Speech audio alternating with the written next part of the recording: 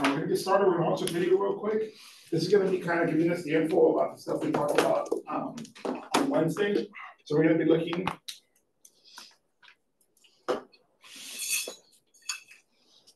We're going to be looking at this, right? So starting out with the receptor, we're going to jump into how it transitions the signal to the protein itself. That's going to split up. It's going to go through the spinning cyclase. You're going to see we're basically going to signal downstream until we get all the way down here. We're working with the sugars. This is the one where I told you guys I made a drawing or a little figure I was trying to make.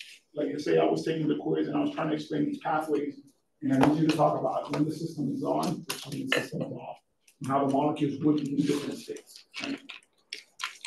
But someone already emailed me that it wasn't loading properly. So I loaded it into the Google Drive. It's also back on Brightspace within that section. You guys should be able to open it up.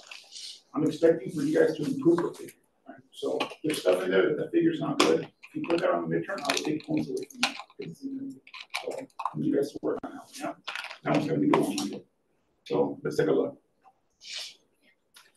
In a liver cell, when the hormone epinephrine binds to an epinephrine receptor on the cell surface, the signal is amplified so that a single epinephrine molecule can trigger the release of many thousands of glucose molecules into the bloodstream. Each molecule of epinephrine activates a single receptor. However, each receptor may activate up to 100 G proteins, and each of these stimulates the enzymatic activity of one adenylyl cyclase enzyme. The next step in the cascade is amplified, considering that a single activated adenylyl cyclase may convert many molecules of ATP into cyclic AMP. Multiple cyclic AMP molecules bind to the regulatory subunits of the enzyme protein kinase A, resulting in the release and activation of its catalytic subunits. Signal amplification continues as each catalytic subunit of protein kinase A phosphorylates and thereby activates many molecules of phosphorylase kinase. Each of these enzymes, in turn, phosphorylate many molecules of the enzyme glycogen phosphorylase. Each glycogen phosphorylase may then trim off many molecules of glucose 1-phosphate from glycogen, resulting in the release of many thousands of glucose molecules into the bloodstream. How do you guys feel about it? You good? Makes sense? Remember in the drawing on mine in the beginning, I had some of the notes talking about we're starting the signal all the way at the left, right? Chain of reactions occurs in a liver. So when you're jumping from the receptor, here you have a single hormone coming in, you're going to activate your receptor, right? There you're going to transition from this receptor to that G protein. So this is my drawing for the midterm. You want to be putting your alpha, beta, gamma onto that drawing, right? That's the one we're going to focus on today. When there's amplification, it means that that signal is going to get like however many times this receptor signals to a different G protein. That's one more time you're making that signal stronger, right? So one chemical signal came in. If 2 G proteins get activated, you just double your signal. 4, whatever the case is, you're multiplying, right? Same thing here. When you get to your G protein, it's going to activate your adenylyl cyclase. While it's sitting there that whole time, that adenylyl cyclase is going to be able to do its job, like it'll be functional. So during that time, it'll grab that ATP, cut off the edges, glue it, make a new cyclic AMP. As long as the G alpha protein is sitting there, this thing's going to be consistently working. Right? So again, because you're producing one G protein, you're getting a bunch of cyclic AMP coming out. The big thing is you're amplifying. Same thing when you guys keep going down the pathway. A chain of reactions occurs in a liver cell when the hormone epinephrine binds to an epinephrine receptor on the cell surface. Okay, it's loud. Come on, get me to it right. Keep going. So here, I want you guys to make sure you guys add notes that it's that your cyclic AMP, right? It's going to go, you're going to get rid of this, the repressor domain. Here's your catalytic one, right? As long as your catalytic is active, it's acting like a kinase, it's phosphorylating. That means, again, you're amplifying the signal. From here, it's, what's it called? It's transferring the phosphate groups, helping this kinase, basically giving it to produce this new molecule. right? But we're actually now using that phosphate. You have a sugar chain. That's like, this is your, let's say this is your sugar. It's being linked up to your following sugars. And this is happening hundreds of times, thousands of times, and that's what making your glycogen. That phosphate's going to come in, it's going to get glued right here. By doing that, it's going to split this chain open, and now we've released a glucose molecule, right? So when we get down to there, you're only multiplying it by 1. So every phosphate you're bringing in is being transferred to 1 sugar molecule going up. So I want to see the multiplications, and like I said, I want to see these 2 different states. When stuff is off versus when stuff is on, right? Yeah. So the catalytic is has a kinase function for the phosphorylase kinase, and then the phosphorylase kinase and the glycogen phosphorylase, they both just transfer their phosphate? Yep, they're transferring. Let me see if I said it correctly.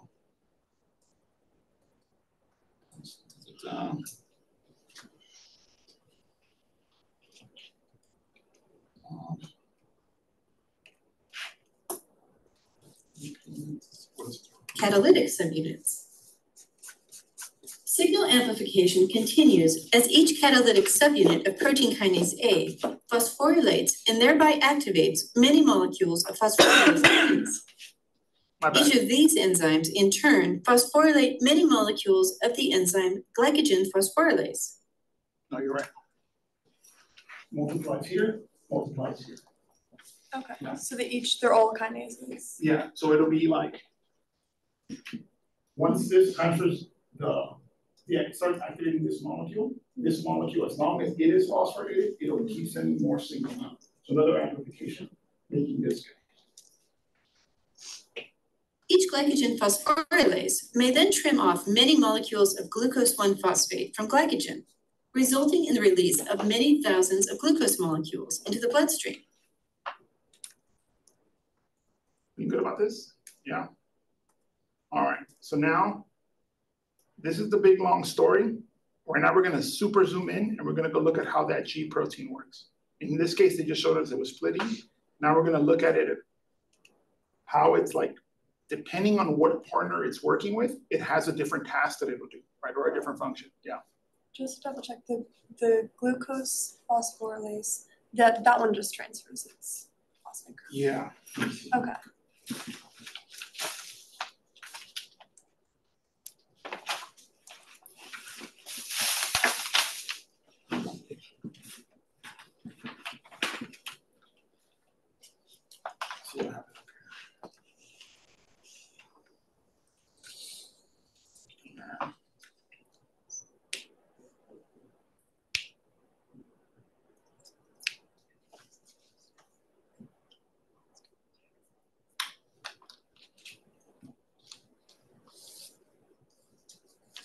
I didn't put the numbers on that one. I believe it's a transfer. She said many, but from what if I remember, it was supposed to be a transfer. So it should have been a 1-to-1. But find that data for me. Yeah. So give me that jump right here.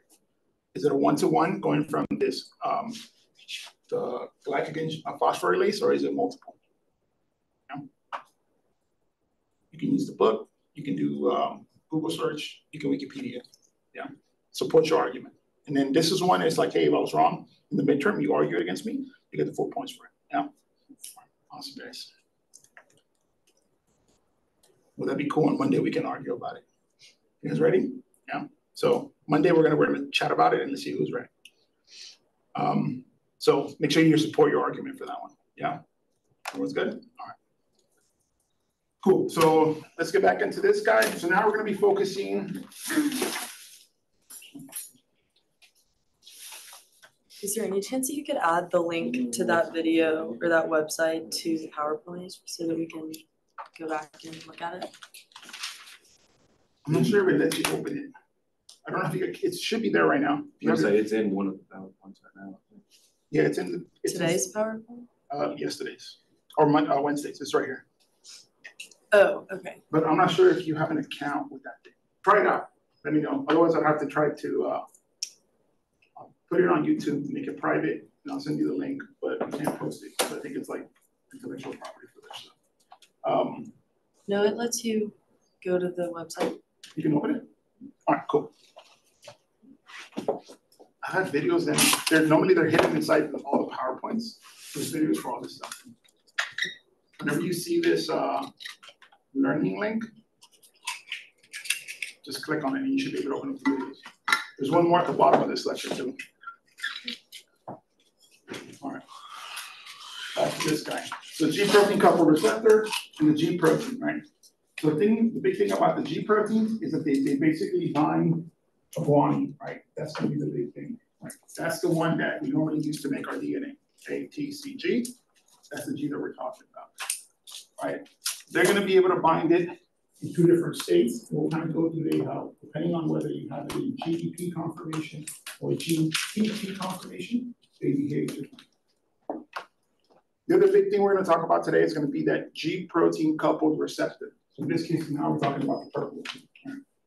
So remember, this is the one that's doing the big, like most of the big work of we're sending a signal to a cell. It's coming in from the outside. And we need to be able to know that that signal is specifically sent to us. Right? So the shape of the receptor binds to a specific target. Once we have that information that, hey, it's time to get the signal turned on or keep sending the message, this confirmation will change since the input to here. And on the inside, here it's going to be performing its job, working with the G protein to convert it into that active state. You know? All right, so like I said, we're going to be bringing up these two components, the G protein coupled receptor, what's going to happen with the activation, and afterwards I'm going to go into how that G protein ends up transmitting its signal downstream. So for this, the things you got to know is there's a lot of these G protein coupled receptors. You don't need to memorize exactly what tissues they go through or what's the signaling molecule, but basically it's kind of like I was talking about.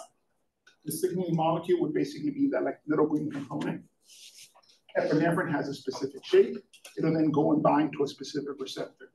If you guys look up any of these molecules, look them up online, compare 2 or 3 of them against each other, you'll see that they have like slightly different functional groups. They're slightly different shapes. And that's the mechanism that allows these molecules to go all around your body. But each one of these will activate a specific cell type, and it should be doing that same type of response when it gets to all these tissues. That making sense? Feeling good? All right. So let's zoom into it. This is our cartoon version, but this is actually, if we look at the amino acid chain, this is what it actually looks like. The big thing about these is, when we used to talk about them, there was this key feature that they keep finding on, which was that they had 7 parts of their chain that actually went through the transmembrane. So remember, they're expected to have those hydrophobic amino acids. It's going to help trap it inside the plasma membrane. Your N-terminal side is the one that's sitting towards the outside of the cell. Right? That's the one that is going to help us recognize our specific target. On the inside of the cytosolic side, we have the C-terminus, and then this is the one that's going to be helping us interact with the G protein. All right, so in an inactive state, if this thing's unbound, right, we don't have activation of the G protein. Once it shows up, the signal's present, what's going to happen is we're going to switch the way that this molecule works on the inside. There, it's going to act as a guanosine exchange factor. Remember, there's gaps in the gaps from the last slide. What that means is that this is going to have a molecule of GDP, and it's actually going to help us switch it out from GDP, bring a brand new GTP molecule, and that'll be the active state. Once this alpha subunit is holding onto the GTP, it messes up its ability to interact, or it decreases its affinity for the beta and gamma subunits. That's what causes the release of the alpha. Right? So the whole point here is we need to see the alpha subunit go when the signal is on. So again, we're going to start up here. We're in the off state, right? Everything's kind of together, alpha, beta, gamma, alpha, beta, gamma. It's one single complex with a GDP, aka it's not working. The receptor binds, activation, there. This GDP gets kicked off and a brand new GTP comes on, right? So in this case, it's a complete swap. Now you have the active state. In this case here, we can see now we're going to dissociate these two proteins from the alpha subunit. Now in this case, it's either one of these either this complex or the alpha subunit, they can kind of use their own interactions with other molecules to keep sending the signal down. Right? The one that we've talked a lot right now is going to be here where we're talking about epinephrine. This is where it goes to give them these cycles. If this has its own targets as well, this can also hit multiple different targets. As this is going on, right, this gives us basically a time frame where you get the hormone, you get the alpha subunit activated. In this case, even if this molecule leaves and you get rid of it, the lifespan of this gives you a basic window of how long you're actually going to be signaling. Right? That'll be the thing. That'll be the power of the length of your signal. It's going to be affected by how long this thing survives. If you need a signal that keeps going on continuously, then it depends on what's happening with the hormone concentration, right? I want a signal to keep going, that means I have to keep giving it consistently hormones so that we keep activating the alpha subunits. Once they're active, we're going to have inside of us an active mechanism that's trying to basically turn them off. That way it allows our sensors to be responsive to the environment. If something changes, we get a new hormone, we're going to respond to it. Here, these RGS is going to be that big player helping us with that. At which point, here your GTP, it loses the final phosphate group, right? Going all the way to the outer edges. This brings it back into that GDP conformation. Once it's GDP bound, it'll again bind with the beta and gamma, giving us those 3 subunits, and you're basically back to the off state. If you want the signal to keep going, you again send it another new ligand, activate the pathway. We'll get a brand new GTP. We can go through the pathway. Once we lose the phosphate, it's back to the off state. That's pretty good about this one? Yeah? All right.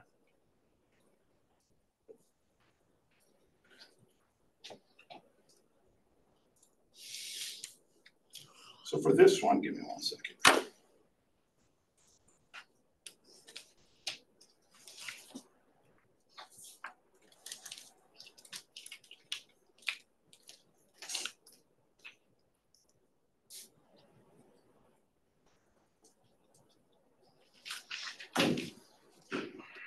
We're going to talk a little bit about secondary messengers, right? So there's our extracellular component giving us that initial signal. We're working through here, getting that G protein activated. Now we're going to activate the numbing cycles. At this point, that second part of that signal is basically coming in here, which will be, this is the next part of how we're actually signaling within the cell itself, right? In this case, we're looking, again, at cyclic AMP. So remember, this one before, in that little drawing, had 3 phosphates. We're basically going to kick 2 of them out. And the last one is actually going to loop back into the sugar itself. This is the signal, right? That molecule is, again, regulated by, it normally doesn't exist. This molecule pops it into existence. This thing isn't that stable. That ring, when it makes itself, it has a lot of pressure that's kind of, it's unhappy with. You're going to have, it's basically going to mess up this molecule and it'll turn off the signal, right? So it doesn't have it on until we bring it into this pathway, but it easily turns off. In order to keep signaling, we need to keep producing it. And for this one, like I said, that big job is going to be that we have to have an alpha subunit. It has to have the GTP bound to it, and that's the only one we can activate. That's the only way to activate the doubling cycles. So that's the only way we can keep making the cyclic AMP. So in an off state, we should pick up a bunch of ATP. When the system is turned on, we're going to pick up a lot of the cyclic AMP. Another cool thing about this is that the cyclic AMP is a really powerful tool, right? So right now, the epinephrine signal is basically telling us like, hey, we're low on energy, right? That's the goal. So, hey, we don't have enough energy. We need to get some sugar to come out. So this cyclic AMP actually, if you look at it, it has the ability to signal into a bunch of other different pathways. This is just one of them. In this case, you have it signaling to break that glycogen, which again would be those chains of those sugar molecules attached to each other, into individual single 6-ring carbon rings, which we can break up and make sugar into ATP. That cyclic AMP, normally that signal also breaks off into different pathways that help us in different aspects of the metabolism of how we're going to break down that sugar. So it's like a broader signal it opens up. So here we're looking at how it actually structurally looks. this is like, this would be like your basic ATP that just drew it vertically for space. But you can see there's your first phosphate, second phosphate, third phosphate, there's your carbon ring, right? What's gonna happen is we're gonna remove these last two phosphates. There, we're gonna have that, this group is gonna react down here. It's gonna link up, and now we have that cyclic AMP ring. Right? This is basically the way we're gonna turn the signal on. And it doesn't last long because this is gonna be the thing that's gonna come and try to stop it. That cyclic AMP phosphodiesterase is gonna, again, cut that interaction, and now you have this AMP, right? A with a monophosphate. This shape is the one that actually can go and activate different things, gives us different signals.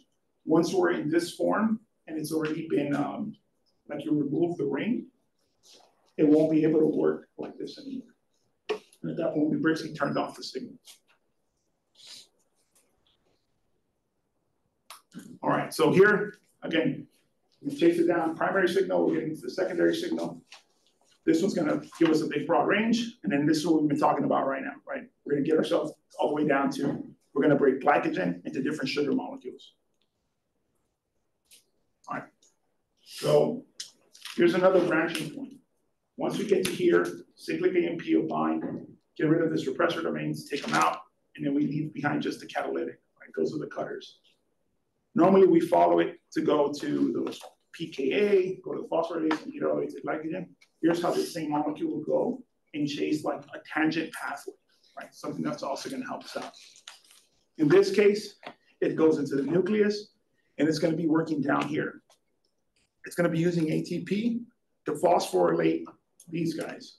So these are your, first to start down here with the DNA, you have your cyclic AMP response elements.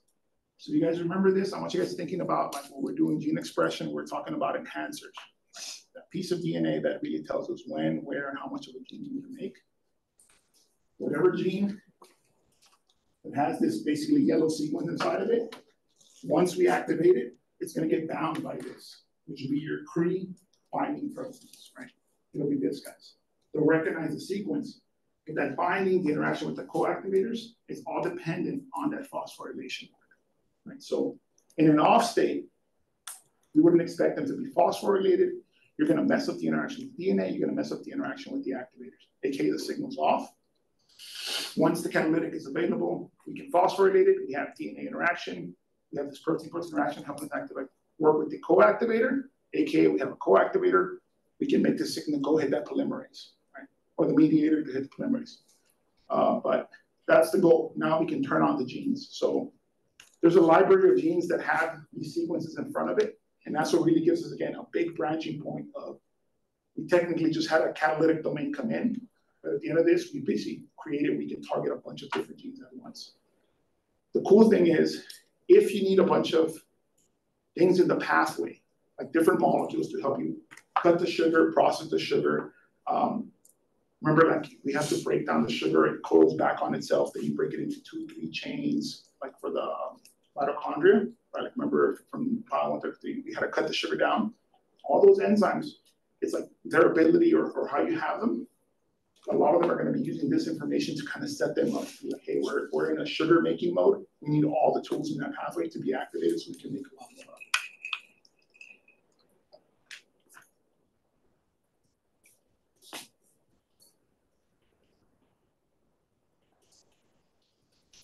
My batteries.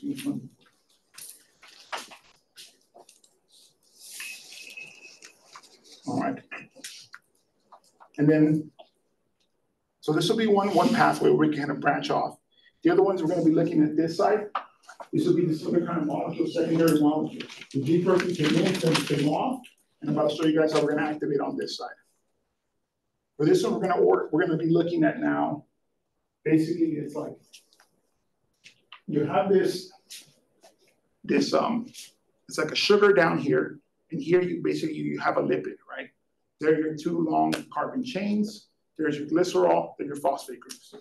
But the big thing here is your fatty, there's your sugar, right? This will be sitting around. This is the, I'm not going to say that, but PIP2, right? This will be in the off state, right? Now that you have this phospholipase CB, it's going to come in, And you see it's actually gonna cut it, and we're gonna release this part, this IP3, and there you're gonna leave your fatty acid behind, right? So in this case, again, we were talking about, you see I was jumping already from here. Your signal came in, this 7 transmembrane receptor, right? Your G protein coupled receptor, it's gonna activate your G protein. Your alpha subunit is gonna become that GTP version, aka now it's working, it'll go, and it's gonna help you with the activation of this activated phospholipase CB, right? Its activation is gonna do that little cut that we just talked about. There's your fat, there's your sugar, you kept your fat there, your sugar gets released, right? This sugar then is gonna go, it's gonna move to your ER, and then here you have a second receptor, this guy, right? Same properties that we talk about for receptors, extracellular domain, which is domain specific, that's gonna recognize the IP3, right? When it recognizes, it's gonna change conformation. Basically, you can have this thing be in a closed state, you signal it bind to it, you put it into the open state, and now just through osmosis, right? Where you have higher concentration, it's gonna be pushing itself towards the lower concentration, you can release the molecule. In this case, it'll be the calcium, and then the calcium will then lead to downstream signaling. Like different proteins depend on different molecules to make them function better. Like for the DNA, our polymerase, if we don't have magnesium, the DNA, the polymerase itself can't transfer new base pairs when we're copying the sequence, right?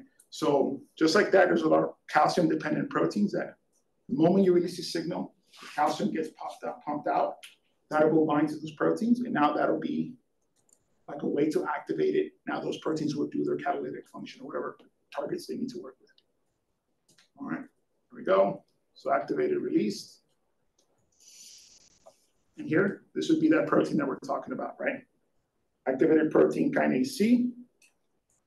In the off state, it doesn't have calcium, it can't do its job. In the on state, calcium comes in, it's gonna bind, and it's gonna get, like I almost want you to think about it. You guys remember what we're talking about enzymes? You have like, you can activate them from a different site. That binding ends up changing the conformation and helps them work somewhere else. And that's where we have this kinase function coming in.